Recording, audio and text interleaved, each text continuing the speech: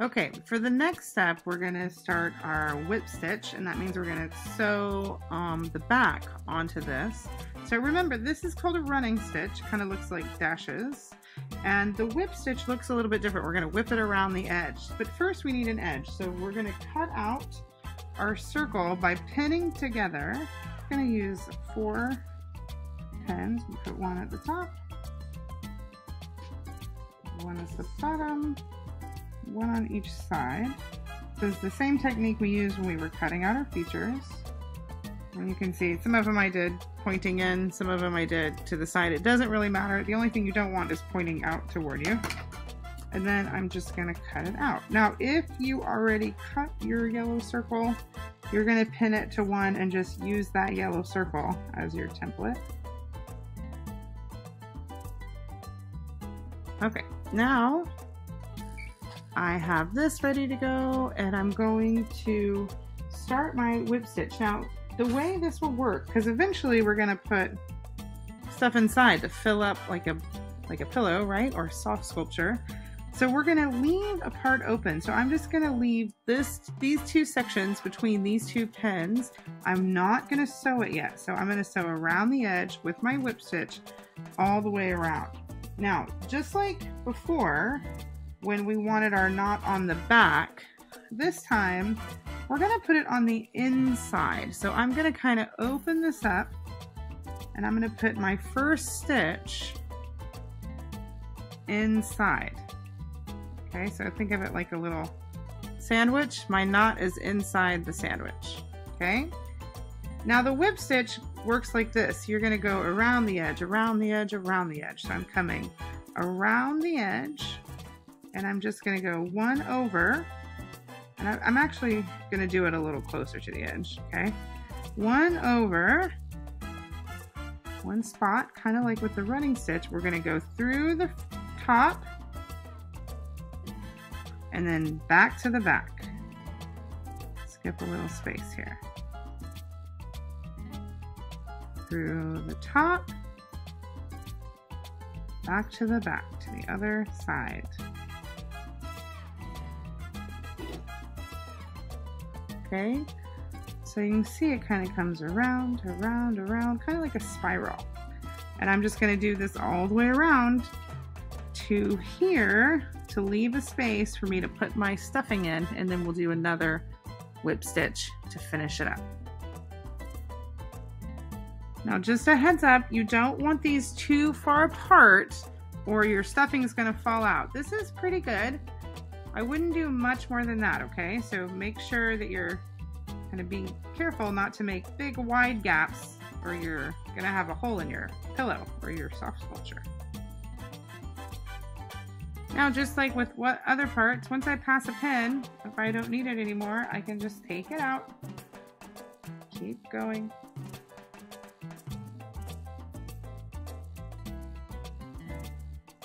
Now, like before too, 2 pieces of this sort of thick felt can be kind of difficult. You can do like we did with the extra felt here. When you get almost through to the eye of the needle, you can hold it sturdy on one side and just push it through.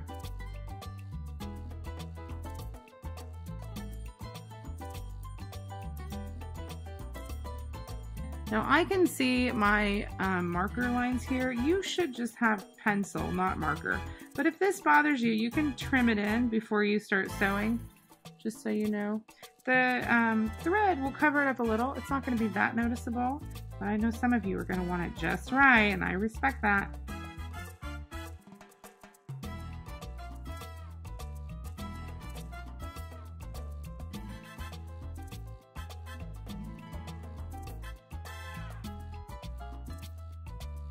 All right, now before I said I wanted to leave from needle to needle, but I probably honestly am not going to need that much space. So I'm going to make sure that I can stick kind of my 4 fingers in here. Oh, I can take this out.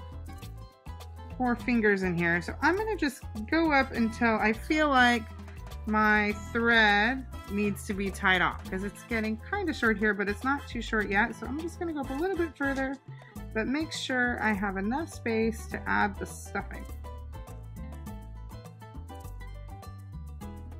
Okay, to tie the knot, I zoomed in a little here because you're going to need to pull your fabric apart a little bit. See how you can see that little thread in there? I'm gonna sew into that.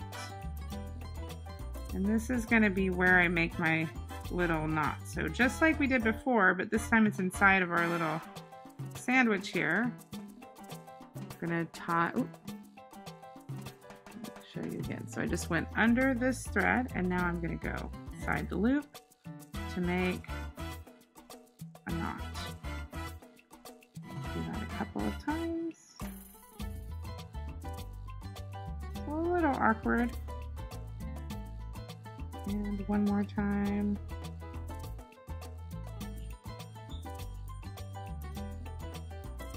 Okay, and then just like when we were making knots before, just leave a little tail, but not a really long tail.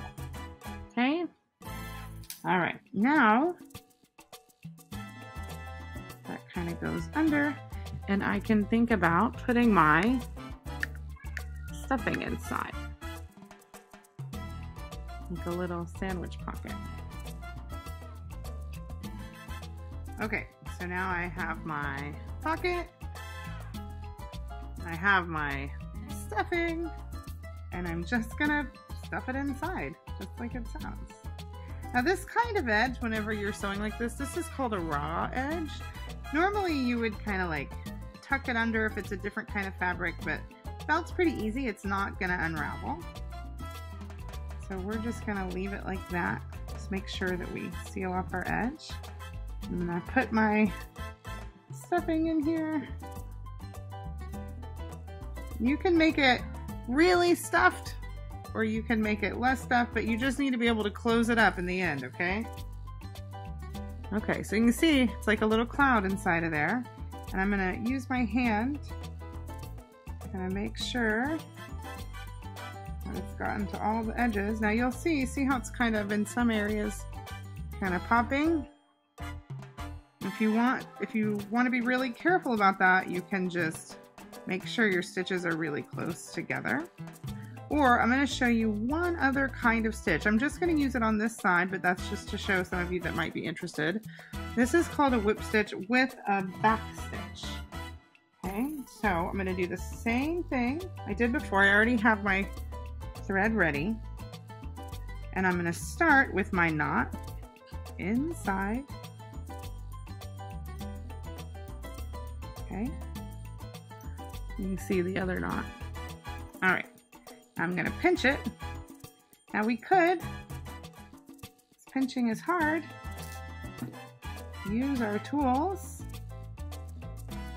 give ourselves a little pin here. Much easier, look at us. Okay, now for a back stitch, we're gonna do same thing, come through. Ooh.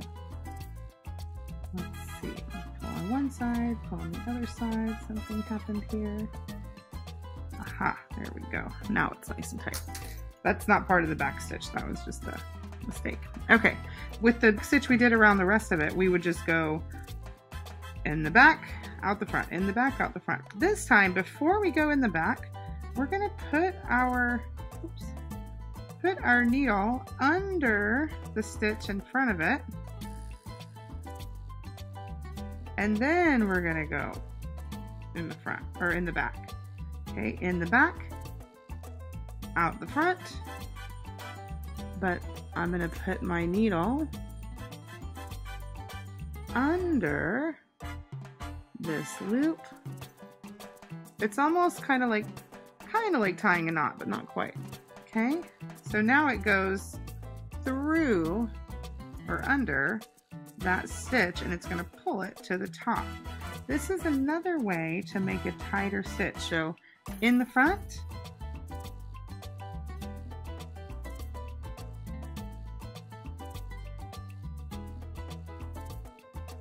through the loop.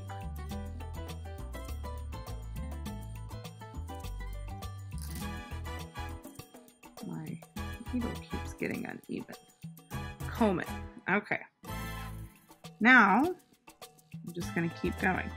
Now one way to do this is just to make it so that when your stitch comes through, it comes back through the knot, see?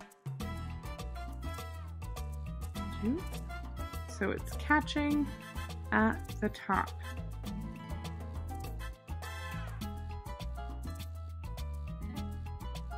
So I'm just going back through the loop, so it's gonna get caught right there. Okay, so you can do it that way, or you can just in the front, out the back. Now it's not going through the loop, so I have to go back and capture the loop. Now it's gonna go through the loop. Okay, so you don't have to do backstitch. I'm gonna show one more time.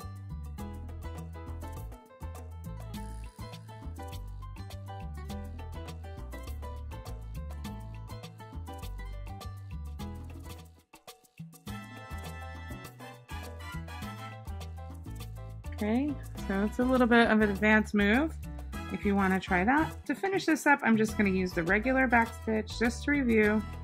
So in the front, out the back.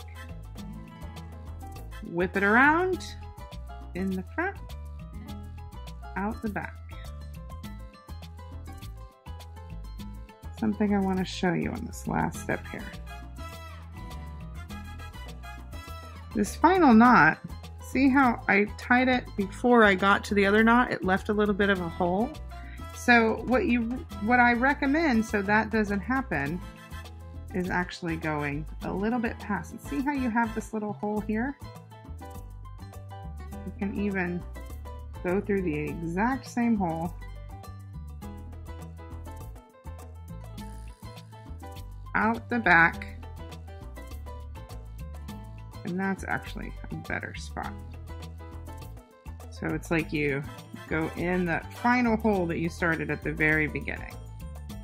Now I'm just going to tie inside my little sandwich here. It's very tricky because it's all closed up. 3 little knots. 1, 2, 3. And then cut a little tail, tiny tail. And now I have a soft sculpture that I made myself. Dun, da, da, da. Now you can use a Sharpie. Sharpie works well on this to write your name on the back. Actually, it's probably better before you put the stuff in there. But I'm just gonna write Miss S. The end.